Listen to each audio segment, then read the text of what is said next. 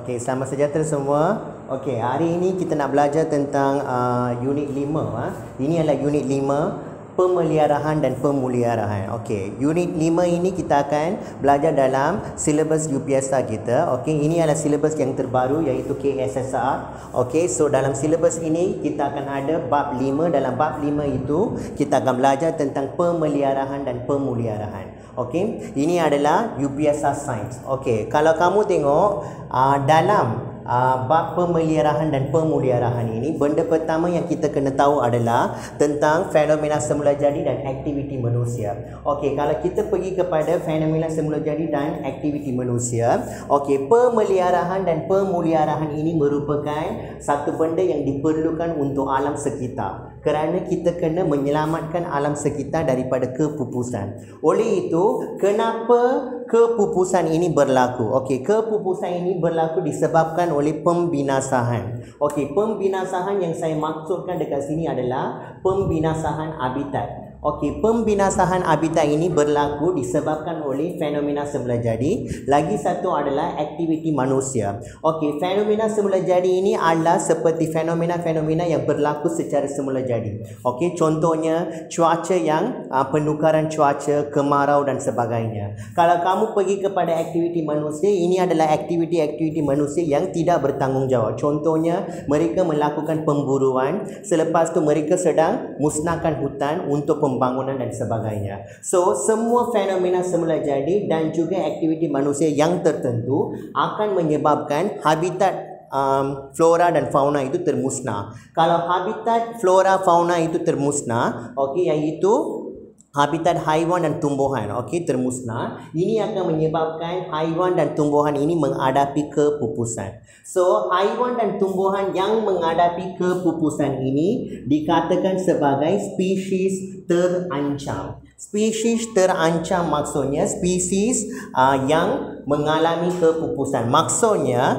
haiwan dan tumbuhan itu belum lagi pupus, tetapi haiwan dan tumbuhan itu sedang mengalami kepupusan. Okey, kalau haiwan dan tumbuhan itu tidak diselamatkan dan kita biarkan sebegitu saja, apa akan berlaku? Haiwan dan tumbuhan itu akan pupuslah. So, haiwan dan tumbuhan itu tidak akan ada lagi dalam dunia ini. Okey, seterusnya kepupusan ini berlaku kalau spesies terancam ini tidak diselamatkan. Okey, maksud kepupusan adalah kelenyapan sesuatu spesies, okey, secara berkekalan. Maksudnya spesies itu tidak kekal lagi di dunia, tidak wujud lagi di dunia. Okey, contoh haiwan-haiwan yang telah pupus sekarang. Okey, kita ada beberapa contoh di sini. Yang pertama adalah dodo, yang kedua adalah mamut, yang ketiga adalah kuangga dan yang ketiga adalah dinosaur. Okey, kalau kamu pergi kepada dodo, dodo ini merupakan sejenis burung. So, dodo ini merupakan sejenis burung. Okey, burung ini sebenarnya sudah pupus disebabkan oleh aktiviti manusia. Kerana aktiviti manusia ini menyebabkan pencemaran udara dan sebagainya. So, disebabkan oleh itu dodo ini telah mati. Okey, tidak ada lagi. Kemudian mamut. Mamut ini merupakan sejenis gajah. So, mamut ini adalah sejenis gajah yang tidak wujud lagi. So, mamut ini telah pupus disebabkan oleh cuaca yang berbeza sekarang. Dan seterusnya dinosaur. Dinosaur pun tidak wujud lagi disebabkan oleh cuaca juga. Kuangga ini adalah sejenis zebra. Okey, dia merupakan kuda belang. Okey, so kuangga ini, jenis spesies kuangga ini tiada lagi di dunia. Kenapa dia tiada lagi? Kerana disebabkan oleh aktiviti manusia. Kerana kuangga ini biasanya diburu oleh manusia untuk mendapatkan daging dan kulitnya. So, ini adalah definisi tentang kepupusan dan juga tentang spesies terancam. Okey, yang seterusnya kita akan belajar tentang spesies terancam lagi. So, kalau kamu pergi kepada maksud spesies terancam, saya dah bagi tahu dekat kamu. Spesies terancam maksudnya haiwan dan tumbuhan yang menghadapi ancaman kepupusan. Maksudnya spesies itu memang hidup lagi, memang wujud lagi di dunia. Tetapi kalau spesies ini tidak diselamatkan, okey, apa akan berlaku? Spesies ini akan pupus. Dia tidak akan wujud lagi lah. So, spesies yang terancam, contoh-contoh spesies yang terancam di sini adalah panda gergasi, yang kedua orangutan, penyu, gorila, badak sumbu, tapir, burung enggang dan juga gajah. Ini semua merupakan haiwan-haiwan yang sedang mengalami kepupusan sekarang. Kalau haiwan-haiwan ini tidak dijaga, maka apa akan berlaku? Haiwan ini akan pupus macam dinosaur lah. Okey, dan seterusnya kita ada tumbuhan pula. Tumbuhan yang pertama dekat sini adalah pokok pakma. Pokok pakma ini adalah dikenali sebagai Rafflesia. Okey, Rafflesia dengan pokok pakma sama sahaja. Selepas tu kita ada pokok periuk kera, kemudian orchid selipar dan juga Venus flytrap. Ini semua merupakan tumbuhan yang kita boleh jumpa di hutan. Okey, di hutan-hutan tropika. So, tumbuhan-tumbuhan ini pun sedang mengalami kepupusan sekarang. Okey, kalau kita tak jaga, okey, tumbuhan ini akan pupuslah seterusnya. Okey, kenapa kepupusan ini berlaku? Okey, sebab-sebab ataupun faktor kenapa ancaman-ancaman ini berlaku ataupun kepupusan spesies ini berlaku adalah topik yang seterusnya. So, kalau kamu tengok dekat sini saya nyatakan 4 faktor yang merupakan sebab kepupusan spesies. Yang pertama adalah pembalakan, yang kedua perburuan, yang ketiga penerokahan hutan dan last adalah pencemaran. Okey, untuk pembalakan, kenapa pembalakan ini berlaku? Kerana mereka akan menebang hutan ini untuk mendapatkan kayu bala. Kayu bala itu kita gunakan untuk apa? Untuk pembenahan rumah, okey, untuk pembangunan dan sebagainya. So, itu adalah sebab pembalakan yang dilakukan. Tetapi pembalakan yang terlampau, okey, akan menyebabkan hutan itu sudah tiada lagi. Kalau tak ada hutan, tak ada lagi habitat untuk haiwan dan tumbuhan. Oleh itu, apa akan berlaku? Seterusnya haiwan dan tumbuhan itu akan mati dan seterusnya ini akan menyebabkan kepupusan. Okey. Sebab yang kedua atau faktor yang kedua adalah perburuan. Untuk perburuan, okey, perburuan ini dilakukan disebabkan oleh sikap kepentingan diri. Okey, manusia melakukan perburuan ini untuk beberapa sebab. Sebab pertama, mereka nak dapatkan kulit. Biasanya haiwan yang diburu untuk mendapatkan kulitnya adalah harimau. Okey, mereka memburu harimau untuk mendapatkan kulit. Selepas tu gading. Gading ini mereka akan dapatkan daripada gajah. So, gajah akan dibunuh ataupun diburu untuk mendapatkan gading. Okey, kenapa? Gading ini boleh digunakan untuk membuat barang perhiasan dekat rumah. Kemudian tanduk. Tanduk ini mereka akan dapatkan daripada badak.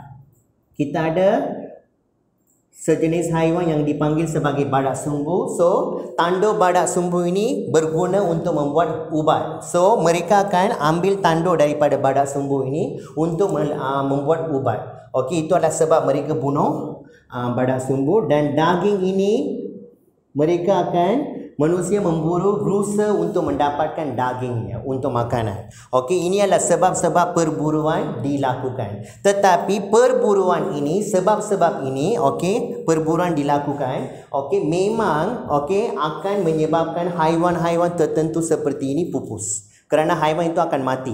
Kemudian penerokahan kawasan. Okey, penerokahan kawasan ini adalah mereka akan memusnahkan seluruh hutan. Okey, dengan pemusnahan seluruh hutan itu mereka akan buat pembangunan. So, sekarang kita tahu, okey, pada masa dahulu, okey, daerah sesuatu daerah itu adalah dalam bentuk hutan sahaja, tetapi mereka akan hapuskan semua hutan itu, kemudian mereka akan tukarkan hutan itu menjadi bandar. So, itu adalah dikatakan sebagai penerokahan kawasan. Maksudnya mereka akan lakukan pembangunan. Dengan pembangunan ini mereka buat apa? Mereka sedang membangunkan, okey, pelbagai jenis bangunan, okey, di sekitar bandar dan sebagainya. Tetapi pada masa dahulunya bandar itu merupakan satu hutan sahaja. Tetapi selepas mereka musnahkan hutan itu, haiwan dan tumbuhan di hutan itu akan tiada habitat lagi untuk tinggal dan mereka akan matilah.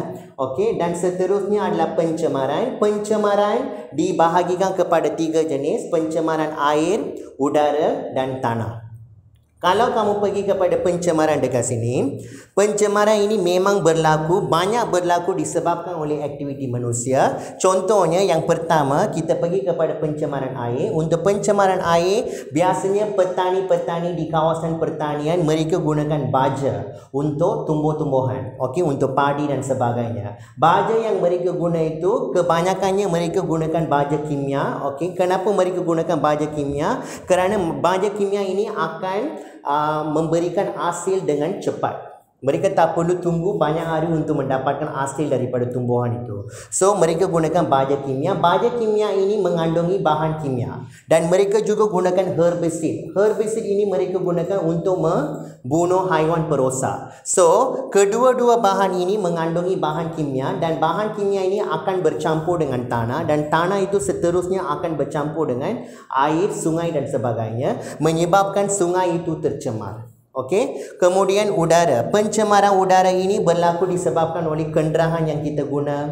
Selepas tu kilang-kilang, okey, kawasan perindustrian dan sebagainya. So kita tahu bahawa kenderaan, kilang dan sebagainya akan membebaskan asap-asap yang berbahaya. So asap-asap ini mengandungi gas yang berbahaya dan oleh itu udara akan mengalami pencemaran. Okey, yang seterusnya pencemaran tanah. Pencemaran tanah ini berlaku disebabkan oleh bahan kimia yang dibuat oleh manusia. Ada banyak bahan kimia yang diperbuat oleh manusia. So bahan kimia ini semua okey akan dibuang sebegitu sahaja. Kemudian bahan kimia ini akan bercampur dengan tanah menyebabkan nutrien tanah itu hilang. Oleh itu tanah itu menjadi tidak bernutrien lagi dan tidak berguna lagi. So ini adalah faktor-faktor yang menyebabkan kepupusan spesies. Okey, faktor-faktor yang menyebabkan ancaman kepada spesies. Oleh itu, yang ini perlulah dikurangkan oleh manusia. Kemudian kita pergi kepada bahagian yang terakhir sekali, iaitu pemeliharaan dan juga pemuliharaan. So kita dah belajar macam mana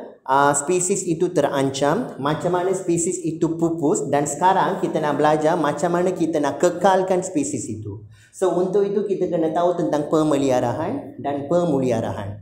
Pemeliharaan ini sebenarnya adalah apa? Satu tindakan yang diambil untuk melindungi haiwan dan tumbuhan. Kerana kamu nak kekalkan keadaan asal mereka. Okey, keadaan asal mereka adalah macam mana? Macam mana mereka boleh hidup? Mereka boleh hidup dalam keadaan asal mereka sahaja. Correct? Okey, so kalau kamu nak kekalkan keadaan asal, kita perlulah mengambil beberapa tindakan untuk melindungi haiwan dan tumbuhan itu. So tindakan itu dikatakan sebagai pemeliharaan.